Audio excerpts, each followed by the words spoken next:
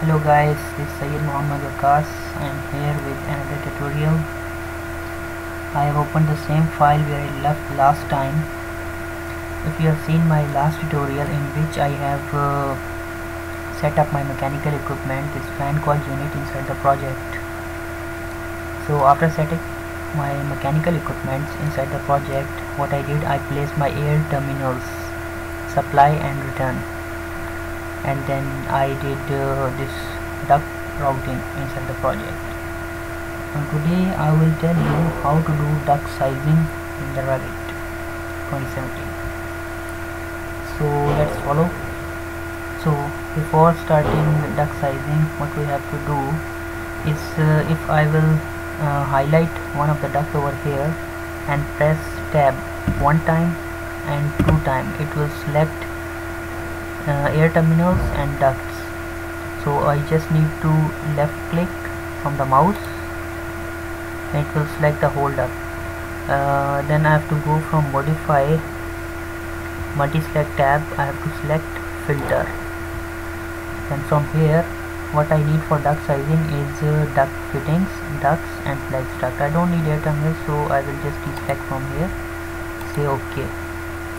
Then under modify multi-select tab or duct system tab, you will find this analysis. Under analysis you will find duct pipe sizing, so you have to click this one. Then you will find the sizing method. You can size on the basis of velocity and friction, so I will select velocity and friction. It's a general rule for the design. For fan coil units we need 4.5 meters per second is the maximum velocity. We will not exceed in the ducts more than 4.5 meters per second. So I will select here 4.5 meters per second. And friction, and the maximum friction that is allowed for fan coil unit is 0.40 pascals per meter. So I will select 0.40 pascals per meter.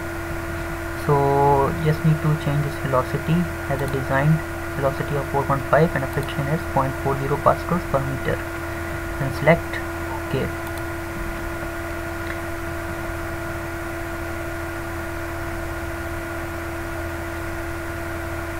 So as you can see, duct sizing is done, but still we need to modify our duct.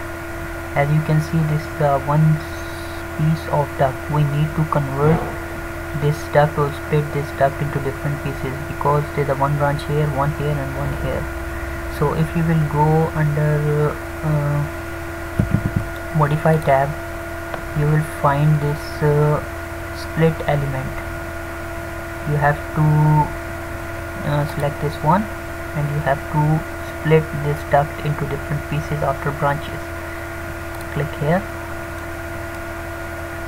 then click here, then click somewhere here. Okay, I will convert, then press escape to cancel the command.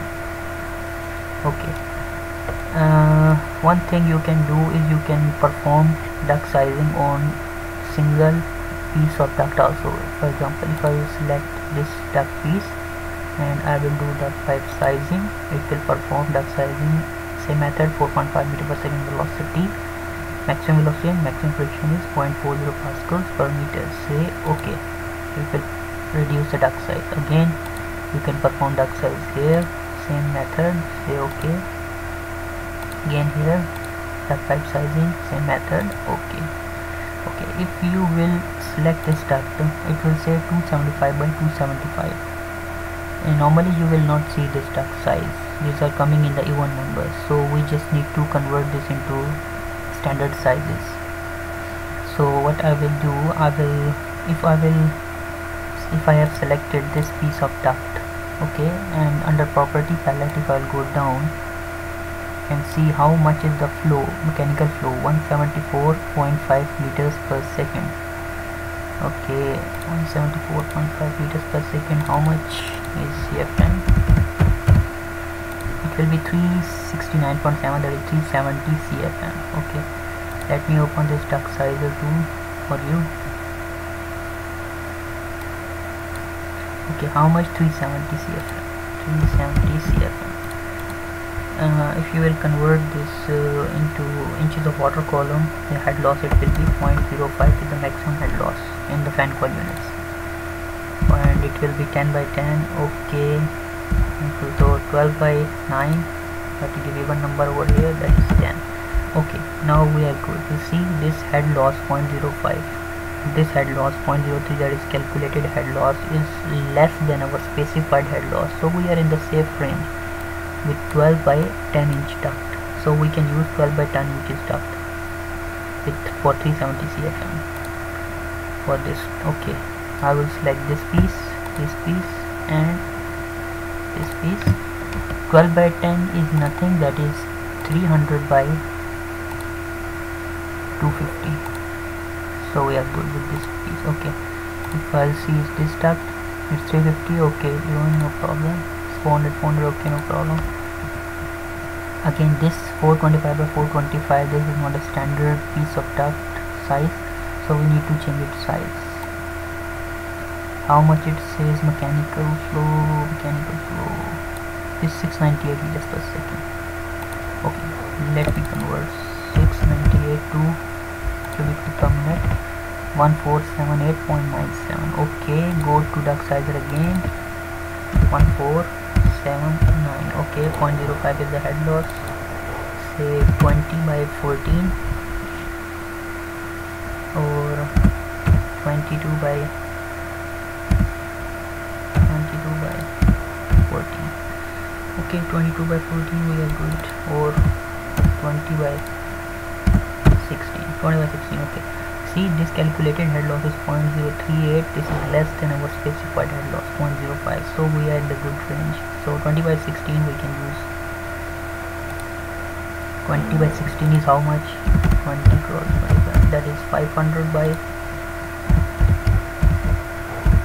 400. So we can use 500 by 400 instead of 425 by 425. 500 by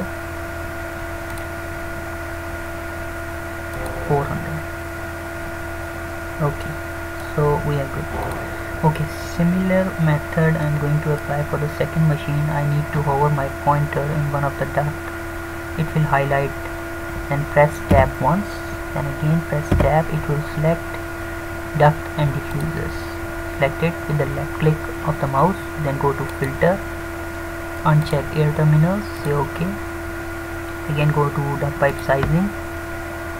Velocity is 4.5 maximum and friction maximum 0.40 pascals per meter, say OK. Okay, again done. Now again I have to split this duct into different pieces, because one piece, because after every branch we need to convert this duct. Okay, let me go to modify tab again. Here you find split element, select it, click here, split it, click here, split it, click here, split it. Okay, press escape twice to cancel the command. Again you will select this piece, do duct sizing, say OK. Again here duct sizing, OK. Again select this one, duct sizing, hit OK.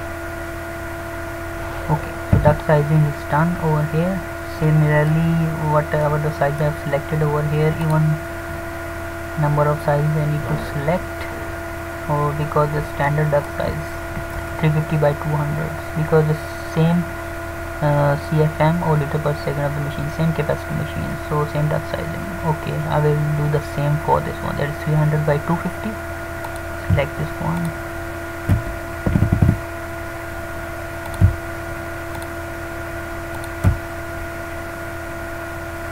and change this one to 300 by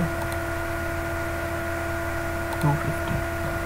Okay, similarly how much we said over here for the last duct, it is 500 by 400 I think. Yeah, same.